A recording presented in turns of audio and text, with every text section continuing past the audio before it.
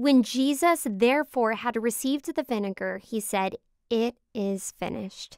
Then he bowed his head and gave up his spirit. John 19:30.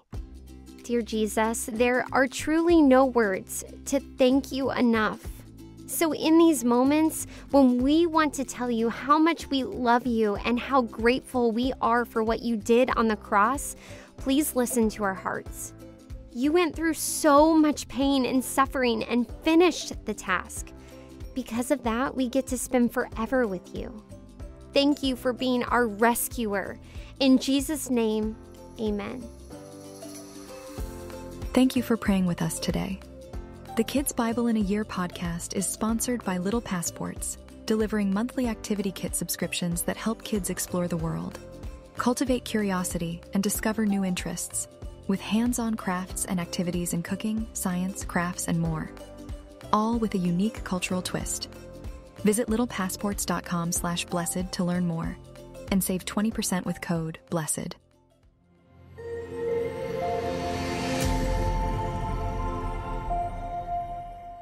Jesus' death and burial. In our last story, Jesus was taken before Pilate and beaten. The crowd demanded Jesus be crucified, and Pilate washed his hands clean and released Jesus to be crucified. In this story, we will learn about the death and burial of Jesus, as inspired by the Gospels.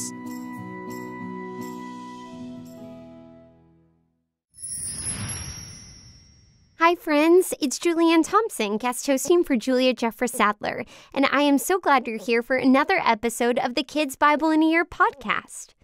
Today, God's great, perfect plan is accomplished, and we say an earthly goodbye to Jesus, our Lord and our Savior. He has taught us so much. Thankfully, we know the end of the story, so although we feel sad, we have hope. Jesus is defeating death, Satan, sadness, and sin for good.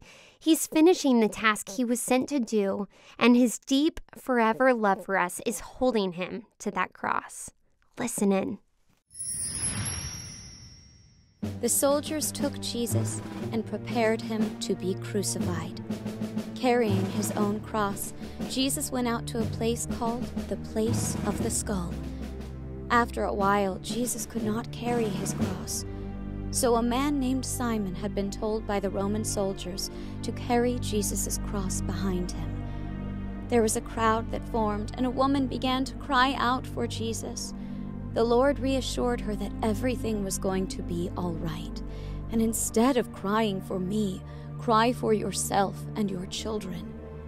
Then, at the Place of the Skull, soldiers crucified him there along with two criminals, one on each side of Jesus. The crowd was mocking him. Jesus prayed, "Father, forgive them. They do not know what they are doing." The soldiers took his clothes and divided it up between them by casting lots, which fulfilled the prophecy that said they would do so. The only thing that they left Jesus with was his underwear. Pilate had a sign made in Aramaic, Latin, and Greek, so that all the people can read it walking by, which says, "Jesus, the King of Jews." A high priest argued with Pilate about not writing that he is the King of Jews because he has only claimed to be the King of Jews. Pilate then simply stated that what he wrote is final. The people nearby were taunting Jesus, saying that if he was God's son, then he should be able to get himself down from the cross. One criminal said the same things as the crowd, but the other criminal turned to Jesus and said to remember him. And Jesus said that he will be joined with him in heaven. Near the cross were his mother, his aunt, Mary Magdalene, and Mary, the wife of Clopas. Jesus told his mother that John would be his mother's son, and from there on out, that is how it was. Then there was darkness all around, and at the 9th hour Jesus cried out to the Father, saying, my God, why have you forsaken me?" Many people there thought that he was crying out to Elijah, So they immediately tried to give him some wine to drink. They soaked a sponge with sour wine. And when he had gotten the drink, another person said for them to wait to see if Elijah would come to rescue him. Then Jesus yelled out one more time, "Father, I give you my life. It is now finished." Then he gave his spirit to the Lord and passed away. When this happened, the curtain in the temple was torn in half. The earth began to shake. Rocks were split in two. Tomb doors opened up, and some of the saints that were dead were raised to life. The Roman army commander saw these things happen, and he cried out that Jesus was truly the Son of God. There were 3 women present as well, who ministered to Jesus in his last day. Since the Jewish leaders did not want the bodies to be left up during the Sabbath, they asked Pilate to let the bodies be taken down. They took the criminals down, broke their legs, and then moved on to Jesus. It was obvious that he was dead, so they instead pierced him with a spear, and blood and water came out of his body. This fulfilled the scripture that Jesus' bones would not be broken, and another scripture states that his body will be pierced. Joseph was a follower of Jesus and asked Pilate for his body. He feared the Jewish leaders, so when Pilate agreed, he took the body quickly. Nicodemus brought myrrh and aloes, and they wrapped his body with these elements and linen. They then placed Jesus in a new tomb that no one had ever been in near a garden. This was the day of preparation, and because the tomb was close, they placed Jesus there.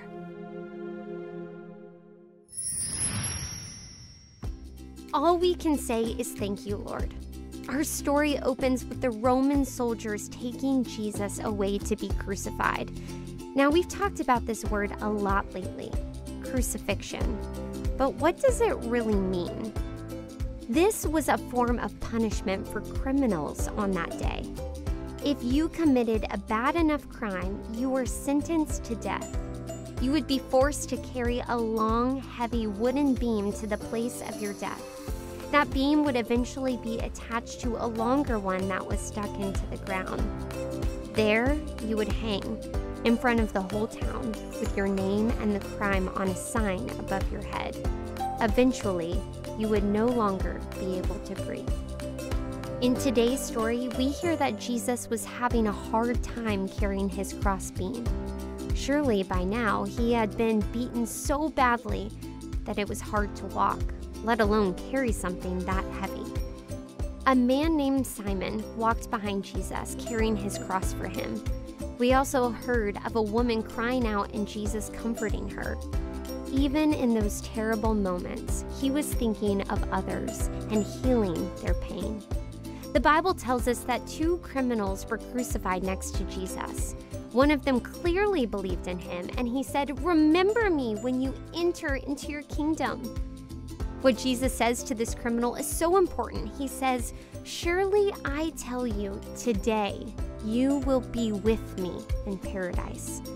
This means that even though this man had probably lived a very sinful life and done very bad things, even though he had never followed or believed in Jesus until these final moments of his life, Jesus heard his cry and forgave him. While we were on earth, it is never too late to turn to Jesus. At the cross, we see many Old Testament prophecies coming true. Prophecies about the soldiers casting lots for his clothing, and others about his unbroken bones and his pierced side. Jesus was making true every word of God all the way back to Genesis. And again, as the people laughed at him and yelled mean things to him, he loved them to the end. He asked his Father to forgive them because they did not know what they were doing. I love how Scripture describes the woman at the cross. They loved Jesus and ministered to him in those final hours. Jesus told John to take care of his mother. Oh, how painful this must have been for Mary. I wonder if she was thinking back to years earlier as a young teenage girl. An angel appeared to her. Did she remember? His birth was a miracle from God. I wonder if she had thought about the words of Jesus when he was just 12 years old and she thought he had gotten lost. Why were you looking for me? Didn't you know that I must be in my Father's house? The Bible tells us she had held all those times close to her heart. I'm sure they rushed through her mind in these painful moments of his death. And then there were the disciples. Perhaps they were replaying the words from Jesus just hours before in their minds. This is my commandment, that you love one another, even as I have loved you. Greater love has no one than this, that someone lay down his life for his friends. I have to wonder if all of this was starting to make sense. Everything he told them that was coming, everything he predicted that would happen. As Jesus suffered, they must have felt so very helpless and sad. As Jesus cried out and gave up his spirit, the earth shook. The rock split and the curtain in the temple was torn in two from top to bottom. This is such an important part of this passage. If you remember, when they built the temple, there was a curtain that separated sinful people from a holy God. The only person allowed beyond the curtain into the holy place was the high priest. By tearing the curtain, God was saying, no longer do you need a priest to get to me. Jesus has made everything new. He has paid the debt for your sin. Today's story ends with Joseph, a follower of Jesus, and his friend Nicodemus, gently taking Jesus' body to a nearby tomb. They were all in shock. How could it be over? What they didn't know was that in 3 days, Jesus would be alive. Alive in Galilee and alive in their hearts. Thanks for listening to the greatest story ever told. The story that changed everything and helped us back to God. Let's say it like we mean it today. The Bible is the best story ever told. It is God's story to you, and it's all true. Did our podcast resonate with you? Invite someone you care about to tune in as well. Together we can uplift kids and parents alike. Thanks for listening to pray.com Kids Bible in a Year. For more inspiring stories and wisdom to last a lifetime, download the pray.com app for free today.